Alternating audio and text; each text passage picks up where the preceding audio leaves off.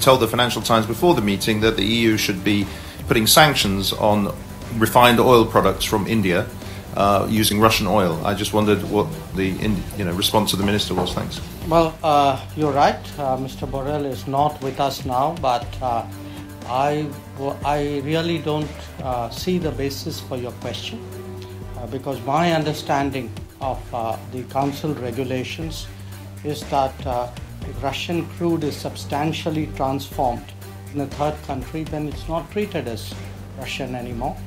I would urge you to look at Council Regulation 833/2014.